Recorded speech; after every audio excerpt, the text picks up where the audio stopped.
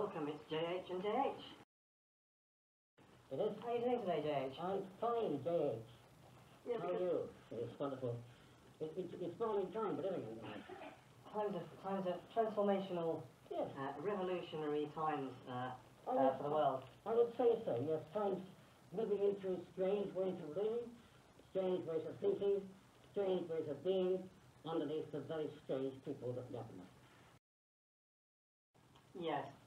Now, the thing is, you know, we were going to be filming this, we're going to be having this conversation on Zoom, but we decided that we would meet up, as we often do it, at this beautiful rural location on the border between, we're near the border of Northamptonshire, Buckinghamshire and Oxfordshire, aren't we? Exactly. We are very near the border. I think we're near the borderline between sanity and insanity.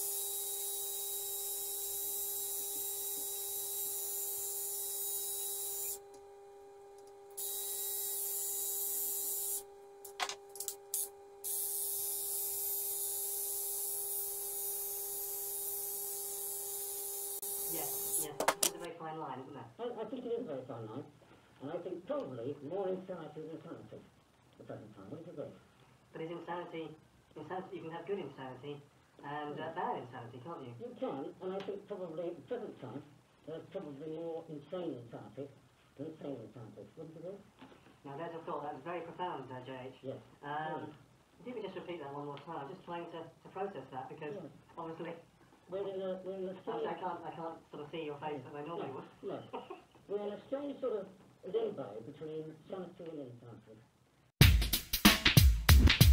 I was walking down the street in Tottenham one day when I saw a crowd of hoodies casting an old nap.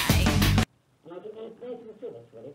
Yeah. They feel they're walking around the world, seems to be a twilight world, where in some strange mysterious way, all the normal processes of being human are being systematically dismantled.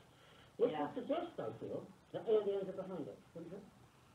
I didn't know what a crowd of hoodies might want with an old woman's purse, but it surprised me the way she fucking cursed. Now an old git like me, who's...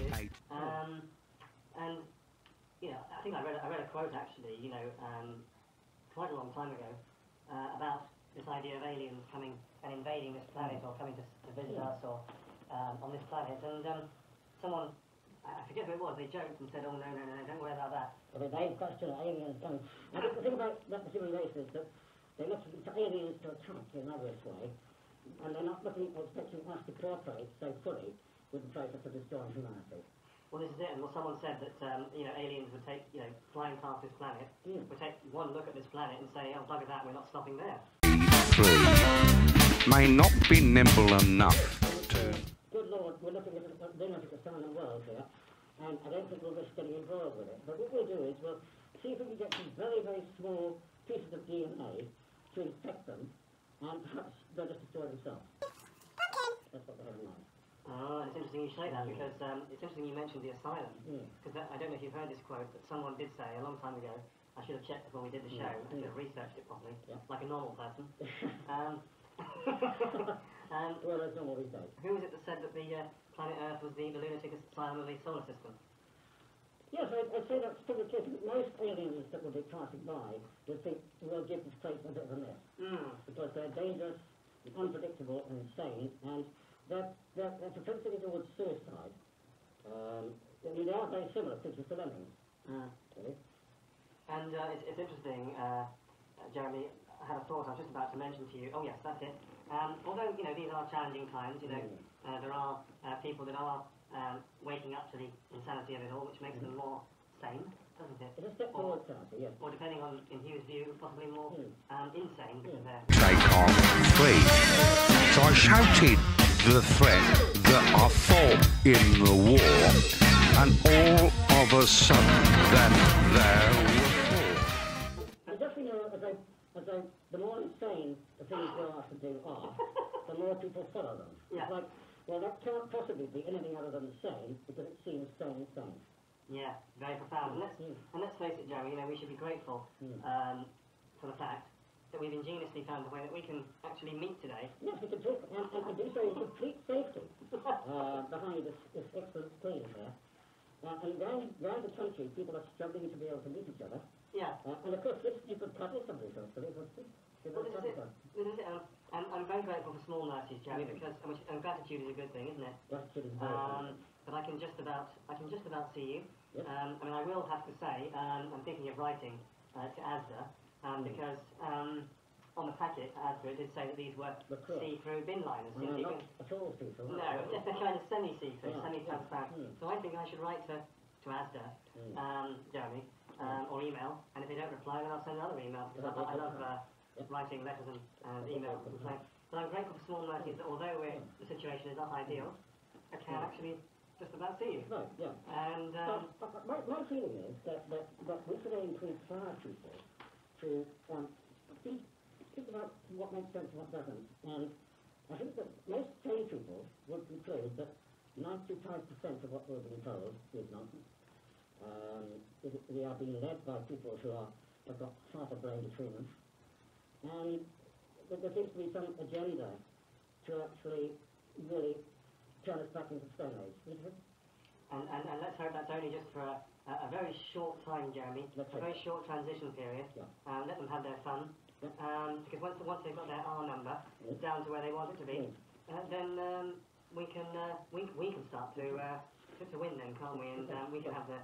So come to me party and bring your bling. In the world of hoodies, I am the king.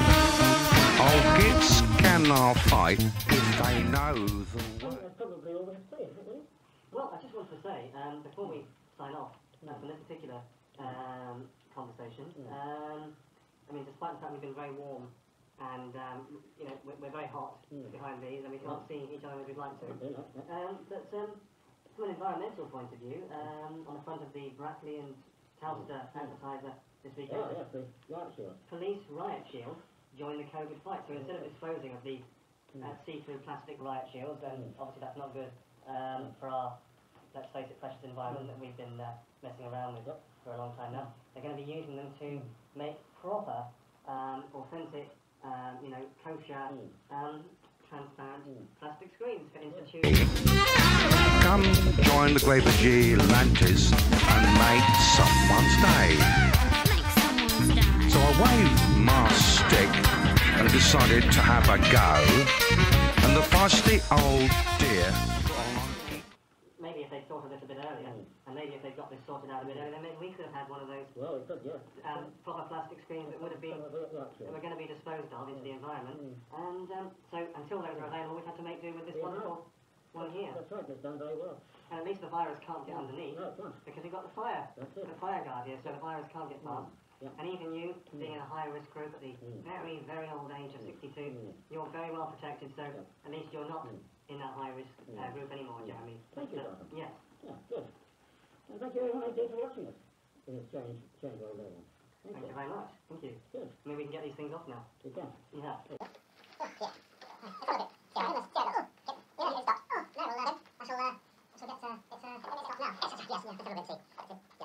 Good show. Her kicks to their balls was something to see. I was truly fucking glad that she didn't kick me. By the time we were finished, there were 7 men dead. And underneath their hoodies, their trousers were brown. It was like the war when we kicked the crowd. They were a fucking sight tougher than those mugging